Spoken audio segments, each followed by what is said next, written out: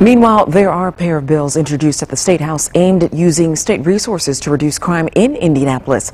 Fox 59's Russ McQuaid shows us how this cooperation would work. Last year, State House Republicans were mad at Indianapolis because of the 2020 riots, and specifically because of the damage done to this building. This year, the GOP wants to help IMPD police the city.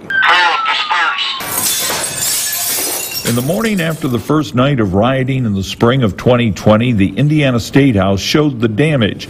In the wake of the perception that IMPD and Mayor Hogsett lost control of downtown, one state senator proposed establishing a board to oversee IMPD, but that plan got voted down.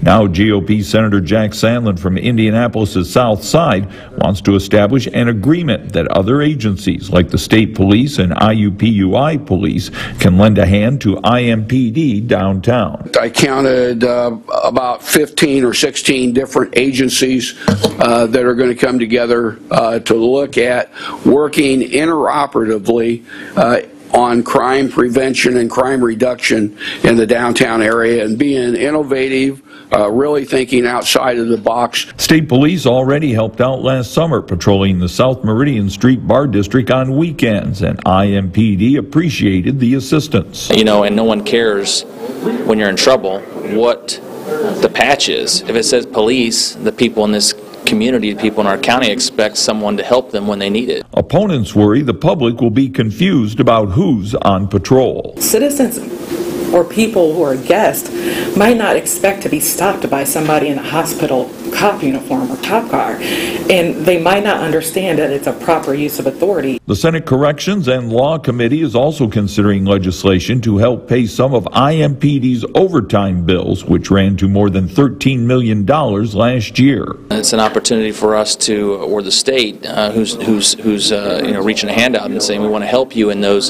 high crime areas. Any amendments to those bills are due by Friday at noon. At the State House, Russ McQuaid, Fox 59 News.